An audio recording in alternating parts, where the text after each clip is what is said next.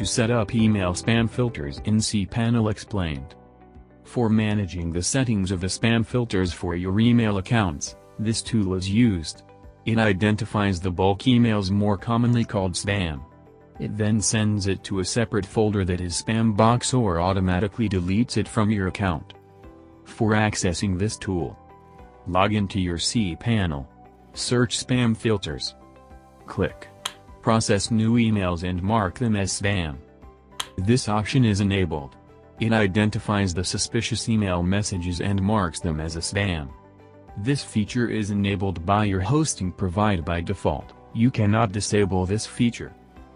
Automatically delete new spam, auto delete. It is by default disabled.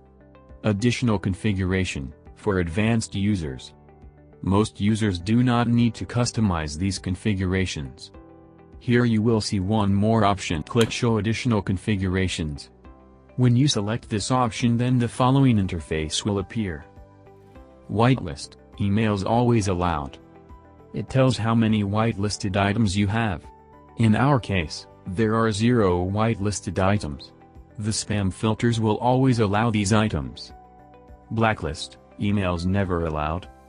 This option will show how many blacklist email items you have.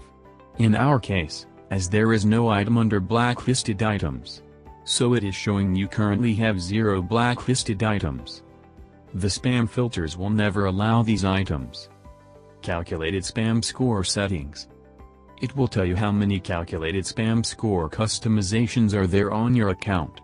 In our case, there are no calculated spam score customizations on our account. Therefore it will show a message as you currently have 0 calculated score customizations on your account. Here you will one more option, configure calculated spam score settings. If you select this option, then the following interface will appear. Click Scores, select an option from the drop-down list. Add a new scores item.